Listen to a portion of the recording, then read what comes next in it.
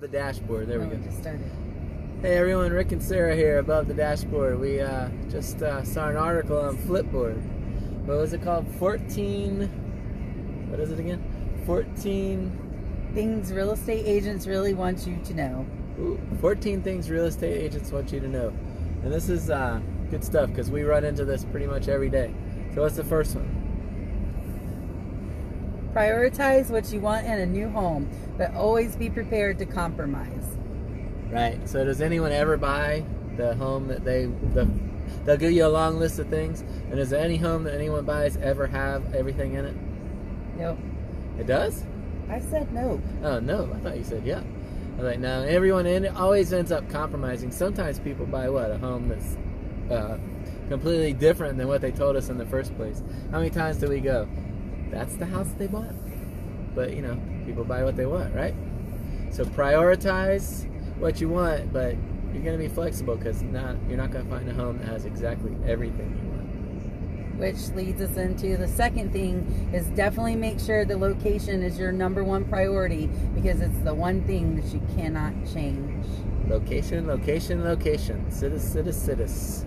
You cannot change your location. So make sure that you pick your neighborhood. We tell people to, or your city or your town or whatever, we tell people to drive through drive that neighborhoods in the morning, in the night, in the weekend, on Friday night, all different times of the day to see if that's where you want to be. And then once you focus on a location, well, you know, from there you can find a home that fits most of your criteria, which was #2.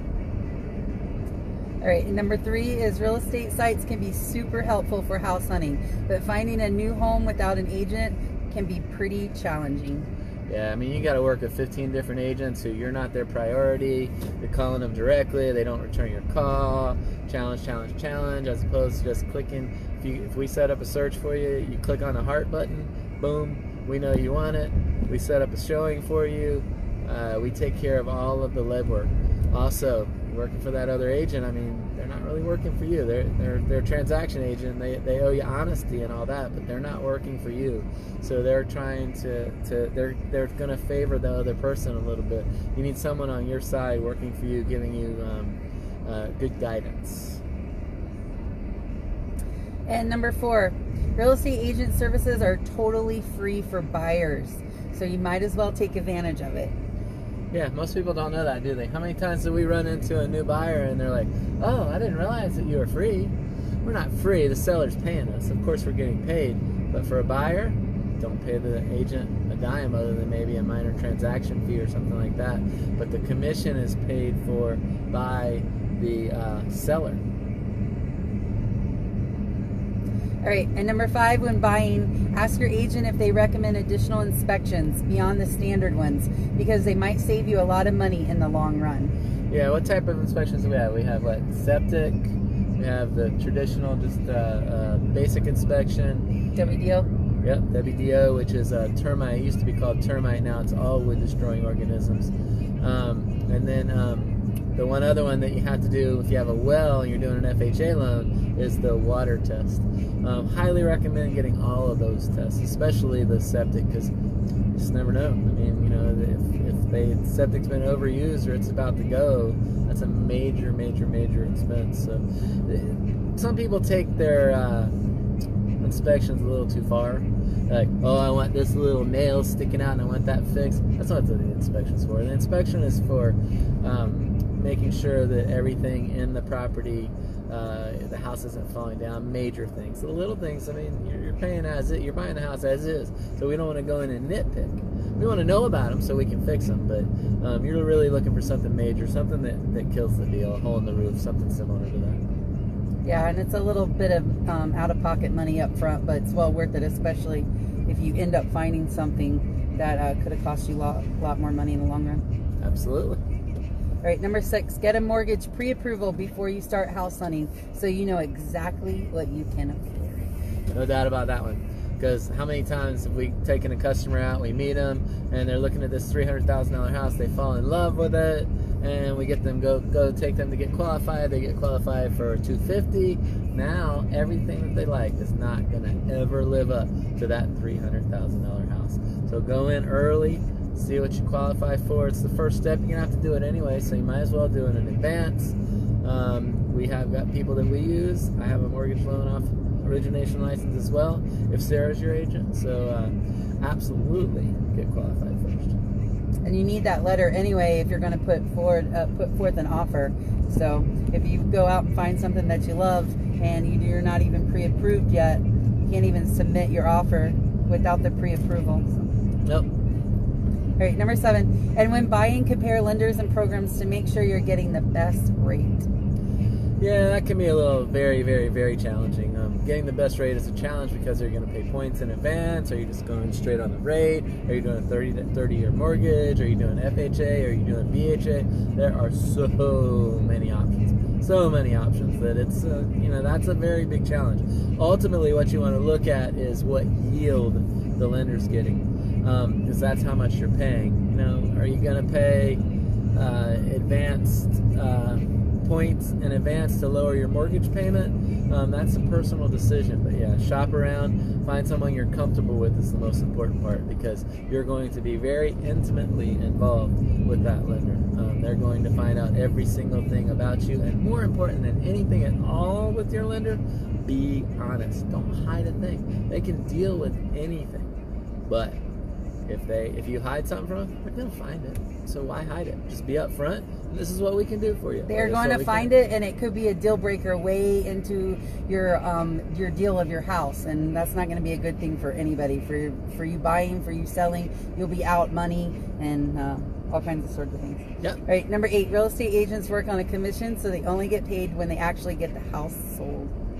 Yeah, we have no desire to get the house sold for more money, less money, whatever. We're interested in getting you something that you love and making you happy, and then making so that you will have referrals. I mean, the difference between $2,000 more or $2,000 less for us is really only like $20 or $30. So we're interested in buying and selling property. That's our job. Our job is to market and sell property. We're not trying to force you into anything that you don't want, obviously, but we do want you buying a property from us. But we do not get paid a dime until then. So we work extra hard to get you to closing. All right, number 9, we do this well. Hire a professional real estate photographer before you put your home on the market. Oh, that's a must, absolute must. We used to go around and take pictures. It was back in the crashes, so the houses were only $25,000 anyway. But if you are, it's just remarkable what a professional photographer can do with the wide-angle lenses. Today they can actually, what's it called, staging? What's it called? Virtual. Yeah, virtual. They can actually virtually stage your property, and that's pretty cool too. But you have to have a professional photographer, especially if you have a lot of land, because a professional photographer will bring in a drone. They'll take a drone shot of the property, without a doubt, no doubt about it. Got to do a professional photographer, and we actually pay for that for you in our Master's Marketing Program. All right, number 10. And when selling, choose a mortgage broker that will work with your real estate agent to get your home into closing. Say that one more time. Obviously, we've not pre-done this list. Say that again. And when selling, choose a mortgage broker that will work with your real estate agent to get your home into closing. That's very interesting. I don't know that I agree with that one necessarily. What they're basically saying is have someone readily available to pre-qualify any buyers that may come in. Obviously, we have a list of lenders that we're going to use, and we prefer that you use me. But I don't know that one is necessarily something that you want to do, but it's certainly something that doesn't hurt. What do you think?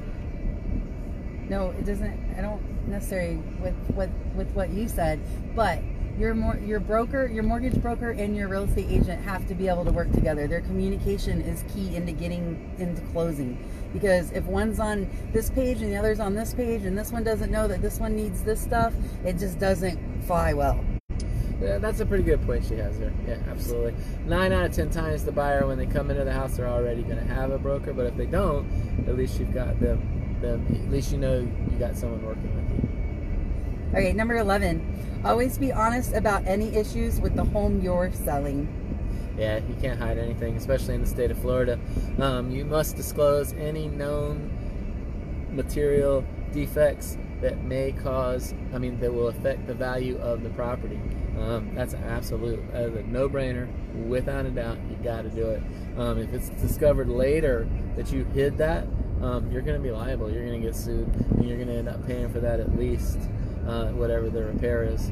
So it doesn't make any sense to hide anything anyway. The inspector's going to find it. I mean, again, the one thing we don't want to do in real estate is hide anything, anytime, anywhere. It's just not worth it. If you had a hole in the roof and you got it repaired, say I had a hole in the roof, I got it repaired. It's fine. Or we put a brand new roof on. We had leaks, we put a brand new roof on. That's actually a plus. Turn it into a positive, the repairs that you made. Okay, number 12. You'll like this one. Okay. Though they work a less conventional schedule, real estate agents still have personal lives. We do? Could have fooled me. 24/7, 365, baby. So, pretty much when someone comes and works, joins our team, we tell them, hey, we love you, but you're never going to have another vacation where your phone doesn't ring. Although we have a team to support each other, that's ultimately what happens. We do have personal lives, so we can't be available 24/7, but you're generally going to get a call back from us within 2 hours, 3 hours, if even that long. And we'll typically reply to your text anyway. A lot of times the best way to get a hold of us is text, although sometimes you just have to talk. But there's times, that everyone has with downtimes. But we go out of the way to make sure we have a teammate there for you when you need us. We have closings while we're in the World Series. What are you talking about? We don't have any lives. But we have one of our team members there, we don't don't have any life from it. We always say, we have a little joke between us that, and most of you know, those who know us know we coach a lot of baseball and softball, but we have a joke between us, if we're ever slow, we just need to go out of town for a tournament, because then the phone starts ringing off the hook. And it's true. I don't know that I hardly ever go to the dugout and I'm not working something on the field. Okay, number 13, whether you're buying or selling, try to find an agent that lives in the area.